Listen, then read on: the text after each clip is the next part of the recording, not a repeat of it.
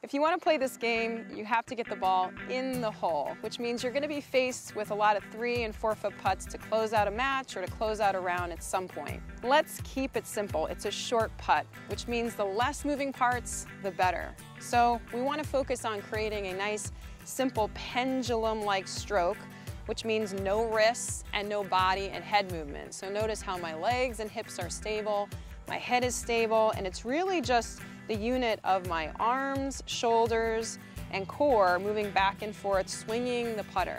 Not jabbing at the ball, swinging the putter.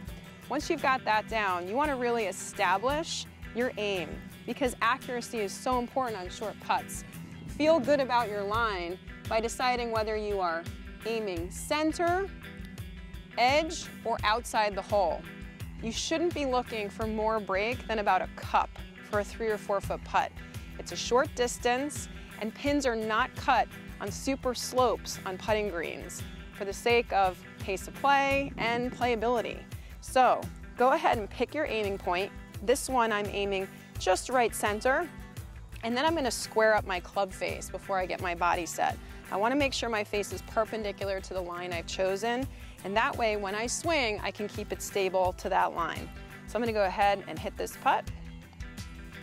Perfect. Fell right into the right center and held its line.